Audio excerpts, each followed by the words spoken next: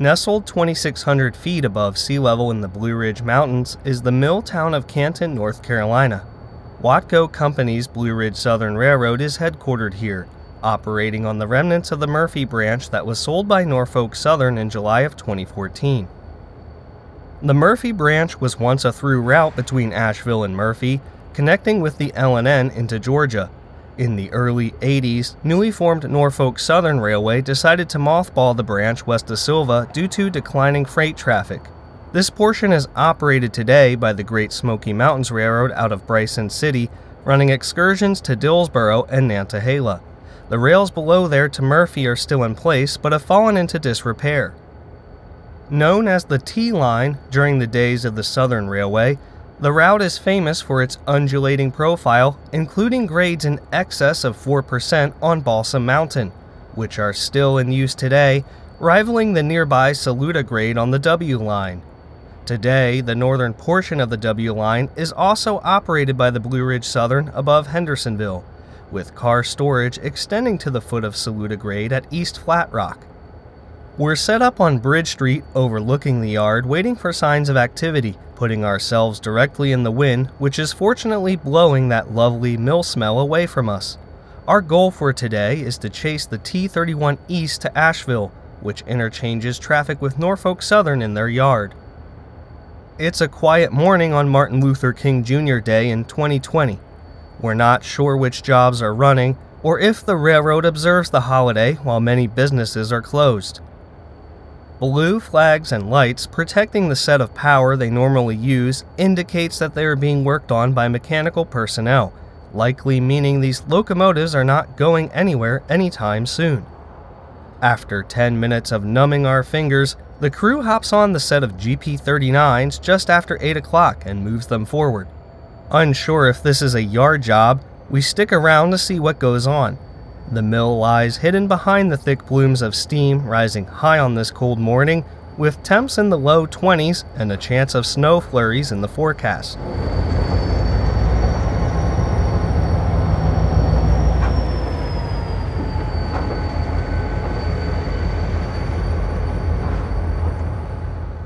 The Canton Mill is currently operated by Evergreen Packaging, most known for their food and beverage carton products.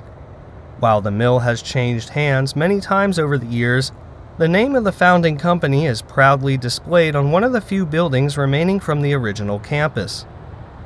The Champion Paper Company was incorporated in 1893 in Hamilton, Ohio, the same year Canton was incorporated after changing its name from Pigeon Ford.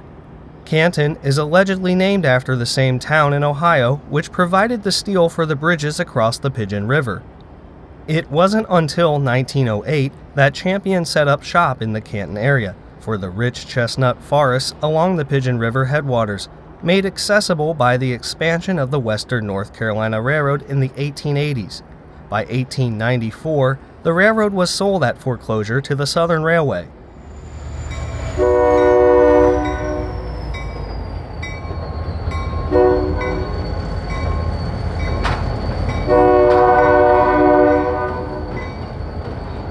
At this point, it's still not clear what's going on, but seeing a pair of former Delaware and Hudson GP39-2s operating in 2020 is quite a treat. 20 of these were built new for the D&H in spring of 1976, and WATCO currently has 5 in operation on the Blue. With the power moving to the west end of the yard, being the only active crew as far as we could tell, prompted us to move to the bridge across the Pigeon River. We made the right call. After swapping out the 3940 for 3932, the crew proceeds west as light engines.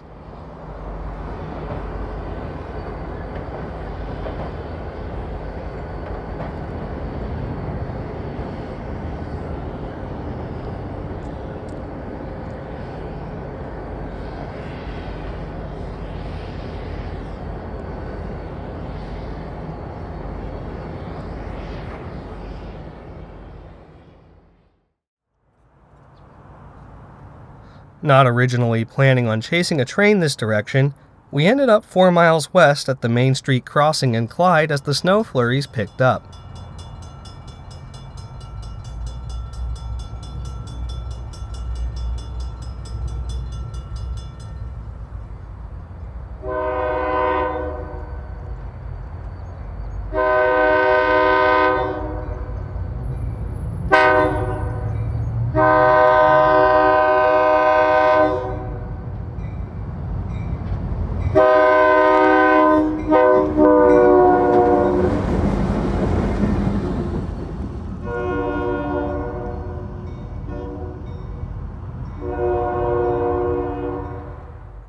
3 miles and 10 minutes later, we had no trouble getting ahead of the power, slowly moving down the railroad approaching Junaluska Feed.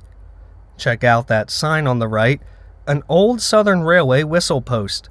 The markings represent the Rule 14L long, long, short, long crossing sequence used since the 1930s, replacing the previous 2 longs and 2 shorts that often left the last note ending before passing through the length of the crossing.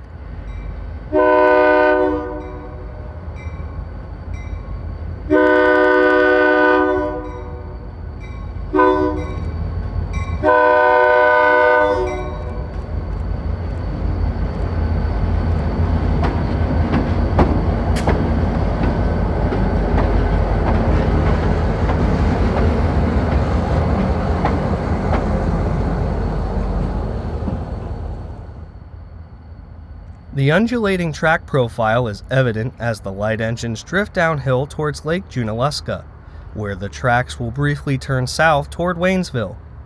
Emergency apparatus and the crew exchange noise as the locomotives bend into a new section of track built in 2016 to replace the old bridge over Crabtree Road.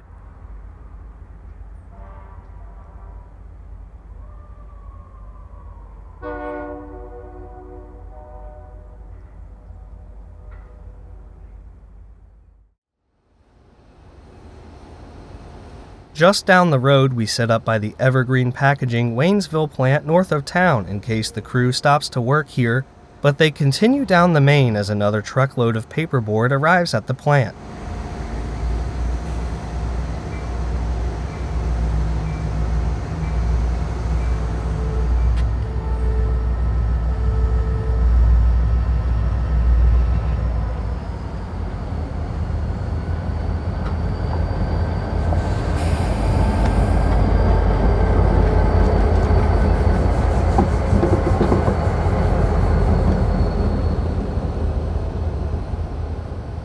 In town, we caught up to the power, stopped before the Miller Street crossing, where a Vietnam-era Huey helicopter sits on display between the VFW and the tracks. A few minutes later, a tech comes out from Giles Chemical to remove hoses from the tank car in the spur, answering our questions about where and what work this crew would be performing today. The conductor waits patiently, as it takes a few minutes to properly secure the car for movement. I've never actually watched this process unfold, so I didn't mind standing in the cold to get a few angles of the train sitting.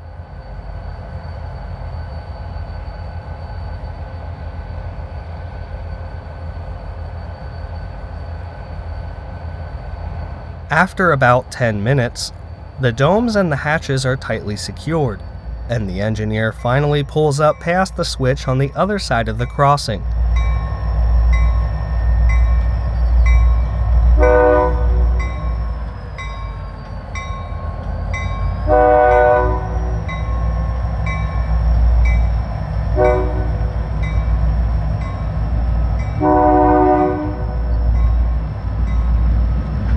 This is as far as the crew would go today, so unfortunately no exploring the line over Balsam Gap to Silva, where a few online customers remain, including an LPG terminal and occasional cars for the wood and paper industry at TNS Hardwoods and Jackson Paper Manufacturing.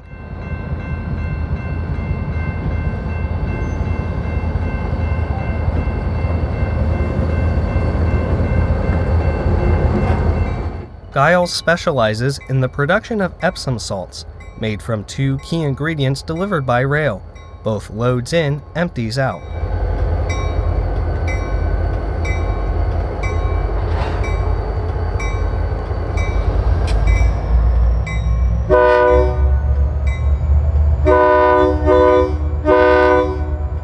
I guess the spur isn't tied into the crossing circuit, so the gates don't activate until the locomotives shunt the main. The conductor is just out of view on the left, flagging the crossing from the intersection. What I did not realize up to this point is that there are 3 crew members today, another waiting down the main, lining the switch toward the tank cars and the siding. The placard on this tank car lets us know it's carrying a Class 8 corrosive substance. 1830 is the UN number for sulfuric acid with more than 51% acidity.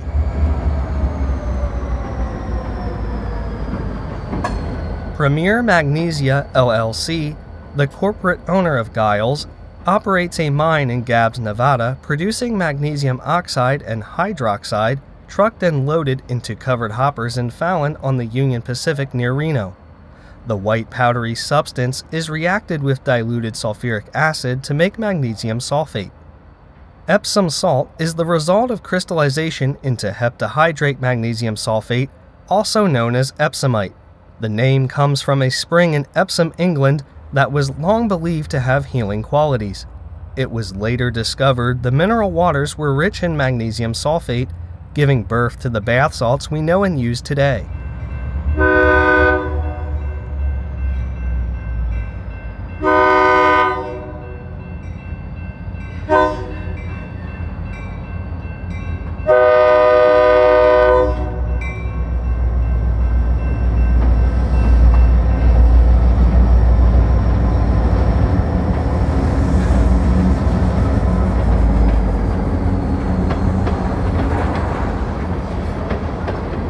You can tell from the lack of spring compression that the first 3 cars are empty and the 4th is another load to be spotted on the spur. It does not appear the hoppers need a switch today.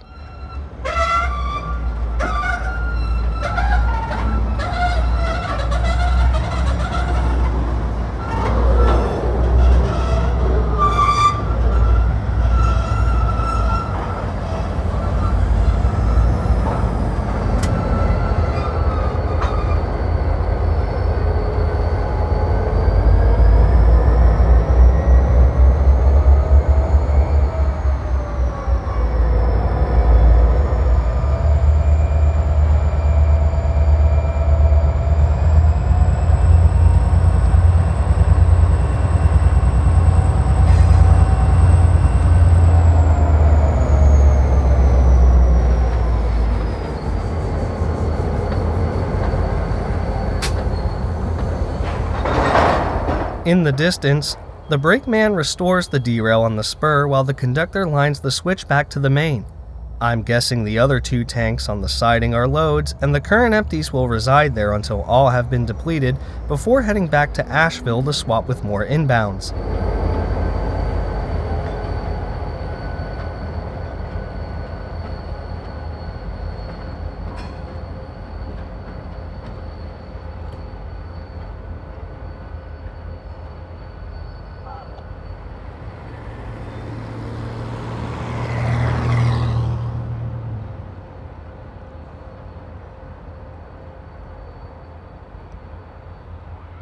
They'll tie some brakes on the cars, thus concluding their switching duties here for the day.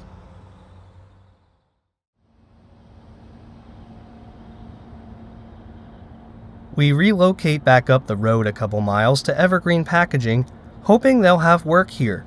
I couldn't imagine they'd have a 3-person crew on duty just to switch 1 car. The symbol for this job should be T59, which retains the numeric portion from the days of the Norfolk Southern P59 local. NS used the prefix P for Piedmont Division locals, while WATCO aligned their letter prefixes for the route, simply using T for the T line and W for the W line.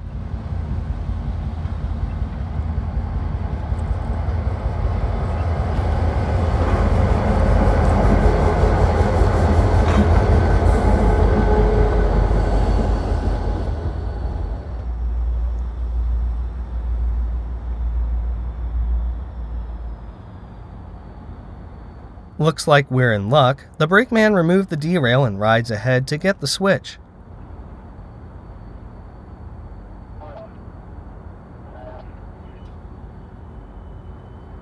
For whatever reason, an empty hopper sits by the main instead of in by the plant. We know it's an outbound car since polyethylene pellets are delivered here for the finished products. Paperboard makes up about 80% of the container, while low-density PE coatings are applied on both the inner and outer surfaces to create the liquid barrier.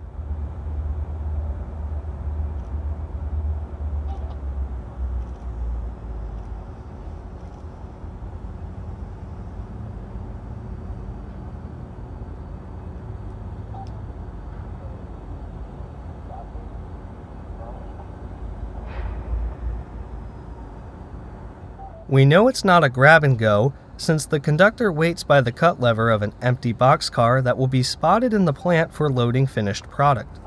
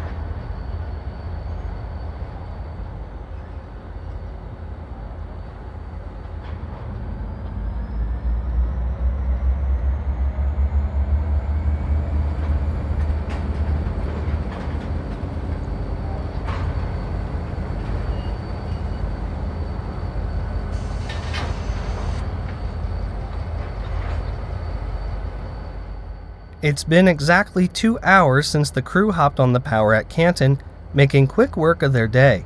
We figured while they switched out the cars would be a good time as any to warm up and have a lunch nearby at Dickey's Barbecue.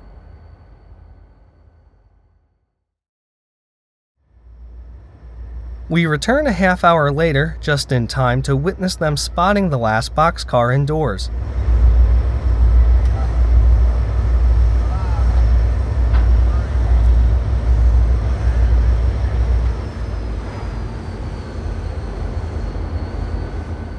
A bit of a traffic jam formed while making this move, including another load of paperboard waiting its turn. We saw several drop frame trailers in and out while waiting. I'm guessing they're used locally between plants.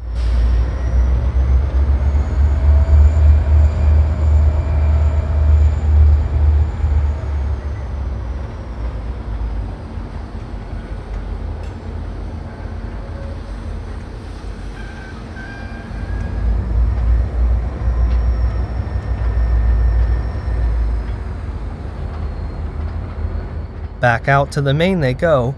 With the first car they grabbed, several loaded boxcars were placed on the main while we were at lunch, so we'll finally get to see these locomotives pull a train.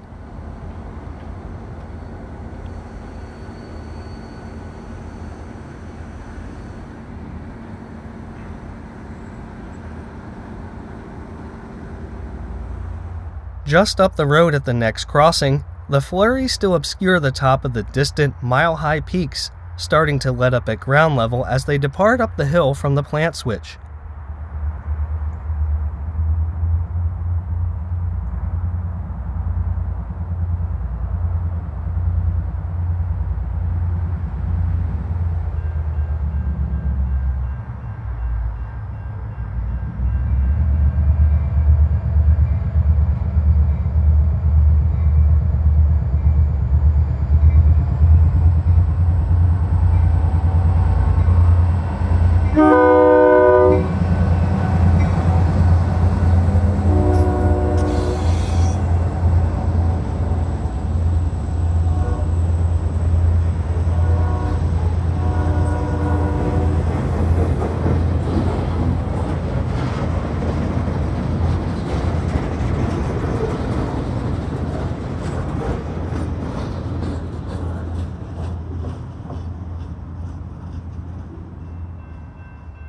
Junaluska feed towers over the train in the background as they ascend over the other side of the hill we saw them at in the morning. If you look closely, you'll see the crew having a bit of fun at the sight of our cameras.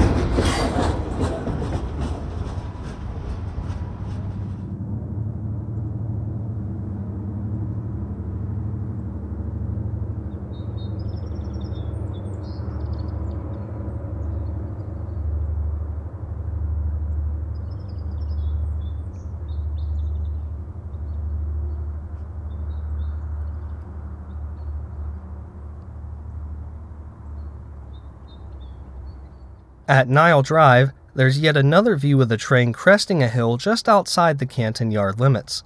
Throttle quickly gives way to dynamic brakes for the final descent into town.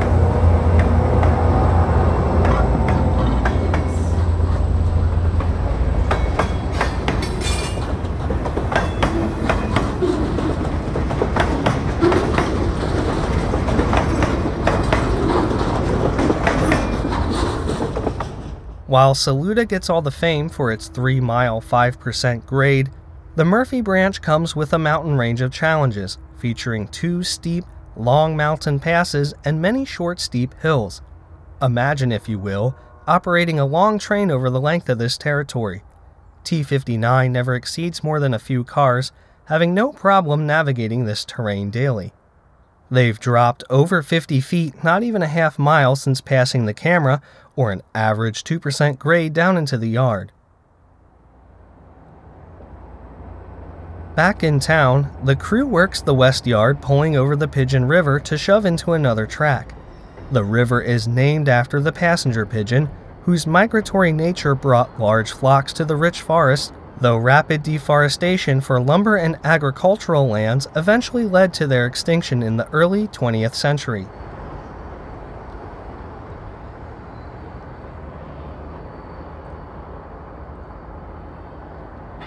The confluence of the East and West Fork happens 7 miles behind us, with headwaters forming on opposite sides of Tennant Mountain, just above the Blue Ridge Parkway. The river flows 70 miles northwest to Newport, Tennessee, where it empties into the French Broad River to Knoxville.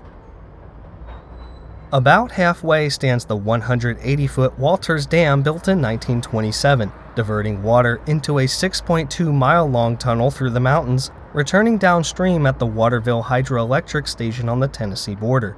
Beyond there, rafting is a popular attraction, bringing tourists and economy to the region, but it wasn't always this way. The pollution from the Canton Mill has been a highly contested debate for decades. In the 80s, the river smelled foul and was filled with foam. Residents of Tennessee started the Dead Pigeon River Council as high rates of illnesses disproportionately affected communities along its banks. As lawsuits mounted, Champion spent over $300 million in upgrades throughout the 90s, converting the mill to an elemental chlorine-free bleaching process. Though Champion denied its connection to the illnesses, the improved efficiency enticed them to switch, saving additional costs with oxygen delignification and using hydrogen peroxide and chlorine dioxide as bleaching agents. While the use of chlorine has been dramatically reduced, resulting in cleaner mills and rivers, chloroform remains a byproduct, causing a watchful eye for those downstream the effluent.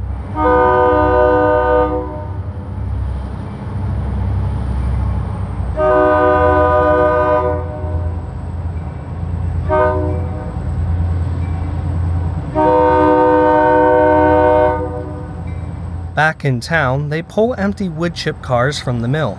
I'm guessing they're building the outbound train that a future T-31 crew will take back to Asheville.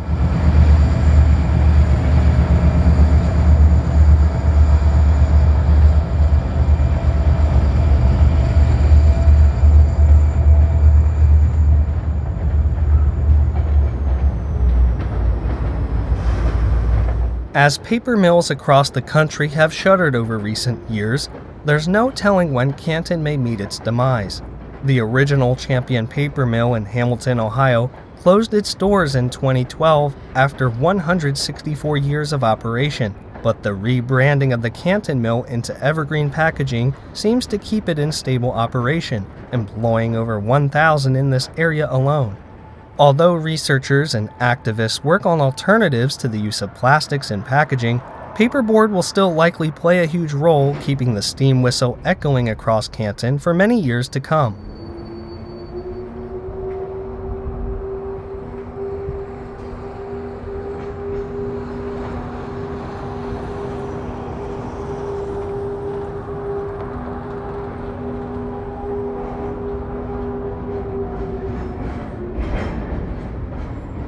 The 12 o'clock whistle sounds, letting us know it's lunchtime. As for the crew on the Blue Ridge Southern, who've had a short 4-hour day to this point, it did not appear a run to Asheville was in the cards. We'd stick around for a few minutes to watch them shift before heading east on Interstate 40, which proved to be a good decision.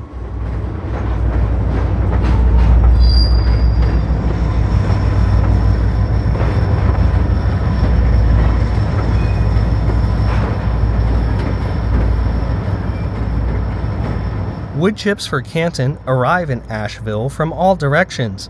Evergreen sources most of its rail cars from Royal Blue and Pioneer, Tennessee, from the west via the Knoxville district, while those from the Bridgewater plant on the S line traverse the Old Fort loops from the east on local P87. Other plants in South Carolina, including one at the base of Saluda in Landrum, truck their loads upon closing of the grade. Unfortunately, it is very unlikely Saluda will be reopened just to run a few cars of wood chips and local traffic. The S line east of Asheville sees very little traffic. At the time of filming, 135 and 136 were through freights between Knoxville and Linwood, but have since cut back to Asheville, leaving just the P60 and P87 locals over the famed southern loops. Fortunately, after leaving Canton, we got word of P87 departing west from Bridgewater, hurrying down I-40 as far east as we could to intercept the train. I hope you enjoyed this brief tour of the Blue Ridge Southern, and stick around for the next video of P87 taking wood chips over the Old Fort loops, thus concluding our trip in North Carolina. Thanks for watching.